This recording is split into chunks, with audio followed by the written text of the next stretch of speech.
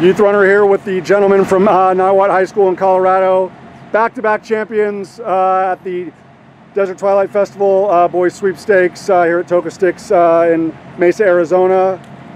In addition to a championship in 2021. That's 3 of the past 4, but they become the first group ever in the history of this meet to repeat as sweepstakes champions. That's a pretty incredible feat. Let's hear from these gentlemen. Introduce yourself.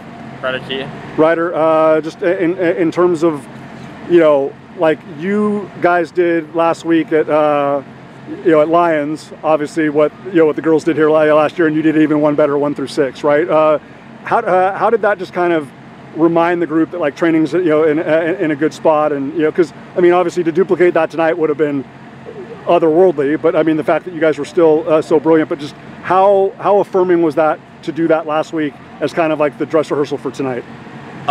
Yeah, I thought it was nice. It's kind of like it's nice to know that like that's just the base work we've got in so far, and we gotta trust the process. There's still a lot of work to do, so yeah, I'm glad it's panning out. Awesome. Introduce yourself. Keegan Geldean.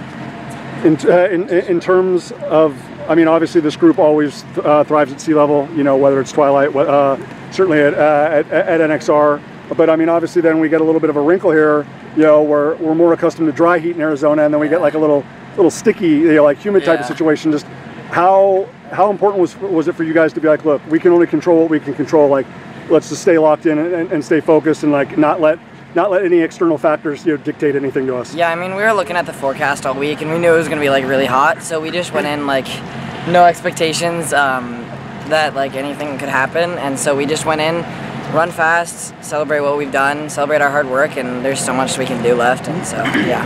To that point, right? I mean, obviously it was a great moment last year for the both the championship boys and the sweepstakes boys to win. Obviously, I'm not in any way, shape, form, or fashion overlooking the fact that there was another championship boys great performance tonight, and then the sweepstakes a win. But just how do you feel like the group is in general? Because like when you say there's so much more, like we're only on September 27th, right? Like we still got time until November 2nd for state, November 23rd for NXR. So how do you feel like the group is right now? Oh, I think we're great. I mean, we're better than last year by far. I mean, we're pushing each other way more in workouts, and we still have so much left to push each other with. We still have so much potential to tap into, and we're just ready for what's next. Awesome. Congratulations. Introduce yourself. I'm Gabe Marshall. Gabe, obviously, just the group, even with more depth here today, than obviously was last week at Lions. You guys did such a great job, in the second half of the race of staying connected, staying, supportive and whatnot. Like, how significant is that going to be, when we get to, November 2nd for state and November 23rd here? Like that you guys can continue to trust in each other and can continue to find each other in big fields. Yeah, so that's super important. It helps so much to see your teammates and see like their jerseys and stuff, and look around and just see those guys. It helps you push so much more. And it gives you people to stick on, and like I'd say that we're more competitive with each other than from people from other teams. And it always helps to see somebody next to you who is from your team. Well, and I love you touching upon that, right? Because I mean, obviously, as exceptional as all of you are, like this group is interchangeable, right? It's like I always say that that you guys probably have probably four number ones, and 3 guys that I would probably even be disrespectful to say number 2. Like how reassuring is that like it's I mean, obviously I know Rocco wants to be the best version of himself, but all of you guys want to be up there and pushing it. So how good is it to kind of have that versatility, that interchangeability? Yeah, it's super like encouraging and stuff. Just know that like even if like one person doesn't have a bad race, there's like 6 other dudes who can just step in for him, and yeah, it's pretty cool to see all the depth we have and everything. Yeah, most definitely. Yeah. Shout out Dion. Absolutely. I don't know what's a better show right now, is the group in front of me or the group that's doing their version of the Rockettes behind us. But Rocco was rocking out there. 14:44. Like I said, in a previous conversation that you and I shared, Charlie Voss and you and Oliver Horton, like all 3 of you guys under the previous fastest time ever of 14:48 by Bernie Montoya.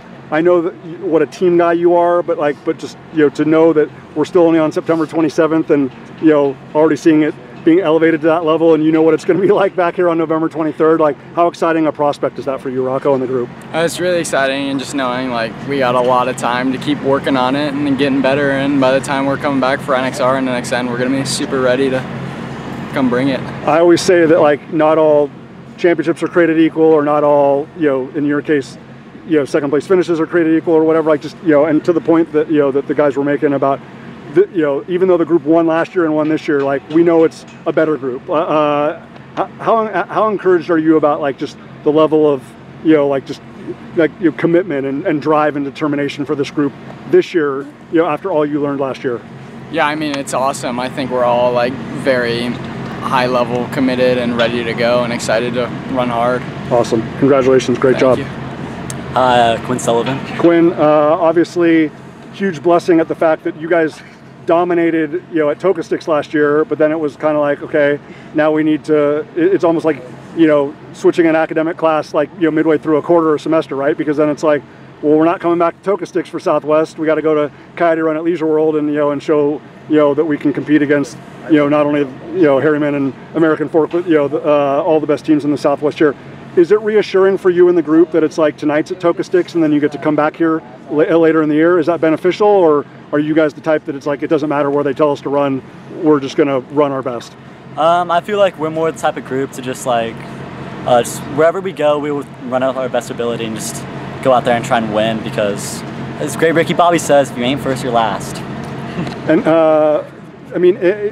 again, the group is, is so competitive, but I mean, there's also a sense of like, hey, we'll celebrate this moment and appreciate it tonight, but then we know we need to get back to work because Colorado is just that good and the Southwest is just that good. Like, is that a good reminder for this team that it's like, hey, like, this is an incredible achievement, but September 27th doesn't define our season. November 2nd and November 23rd and December 7th define our season. Is that good for the group? Yeah, that's amazing for the group. Just seeing like, we came out here, we all had a good race. I feel like it was hot, but being out there and you see like tons of guys, other guys from like Coronado and all these other Colorado schools out there, still like being up there in the front and beating us in some cases.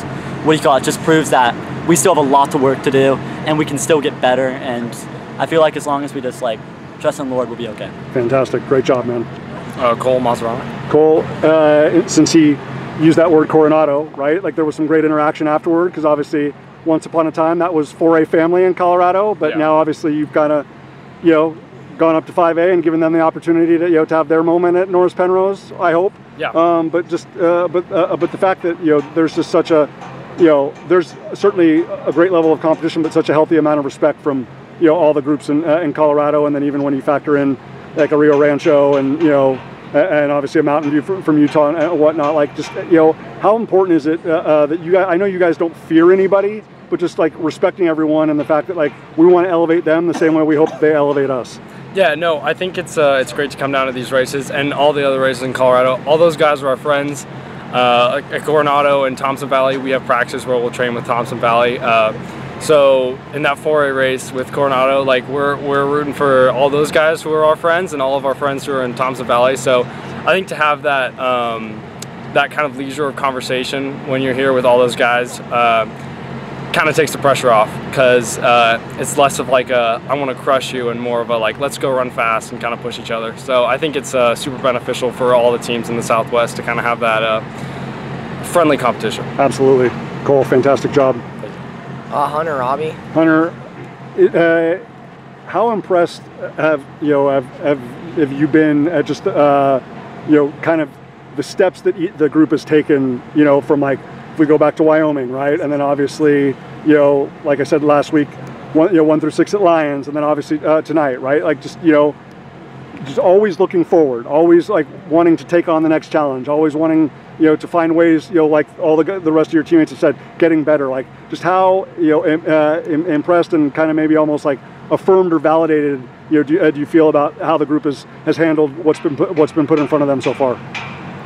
Yeah, I think we have a lot of talented runners on this team, and along with some great coaching. So just taking it like one meet at a time is definitely like we're definitely just like improving every meet. And we came here tonight and wanted a PR, and God gave us this opportunity. I think we executed really well. Most definitely.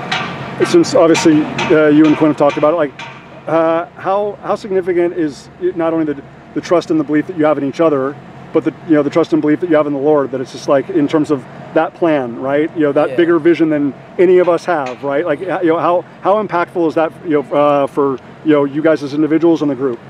Yeah, I think it's super impactful. Some of us definitely have a strong belief in the Lord, and I think it's super comforting just knowing that no matter what happens on every race, He has a plan for you, and no matter at the end of the day, He'll always be there for you. And yeah. Awesome. Well done. Congratulations.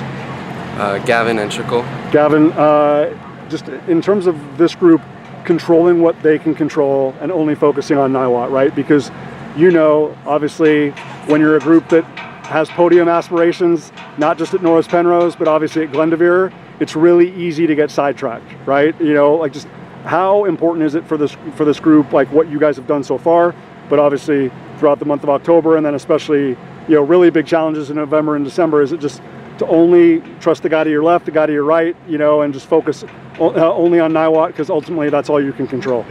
Yeah, I mean, I think like trust is definitely important in like the 8 of us, but I mean, I also just want to talk about like all the other boys on our team and all the effort and hard work they put in. And like, as we can see, they're exerting a lot of energy right now. I know. I feel like all their work should be celebrated as well. And I feel like their combined effort with like the rest of the team, I mean, I feel like it really just kind of, I mean, everyone's in the same mindset, like with how they want to compete. And I mean, I feel like everyone, like when everyone puts their head together, I mean, I feel like the team as a whole, not only these 7 other boys, but also them, I mean, I feel like we can definitely go really far. I mean, that depth is special, right? Yeah. Like to have the level of performance from the guys in the sweepstakes race, but then like there's a group that 99.9% of the schools in America would love to call their A team, that you guys are, I don't even want to disrespect them by calling them a B team. Like it's just like like you said, the rest of the guys that are going out and winning that championship race, like just like how special is it to, and obviously we saw with the girls as well, like to be surrounded by that depth every day. I mean, it's definitely really special. I mean, it's really unique, and I mean, it definitely makes like practices and the whole team environment like competitive, but also like really fun, because like everyone's there for you, and I mean, you're all pushing each other. So I mean, I think that's definitely helped in the team's success as a whole. Awesome. Again, Niwot, first boys team ever in Desert Twilight Festival history to repeat as sweepstakes champions. We add on another one from a few years ago, and everything's pointing in the right direction. After 1 through 6 last week at Lions, they defeat an extraordinary field here tonight at Toka Sticks. Guys, stay healthy. Best of luck going forward.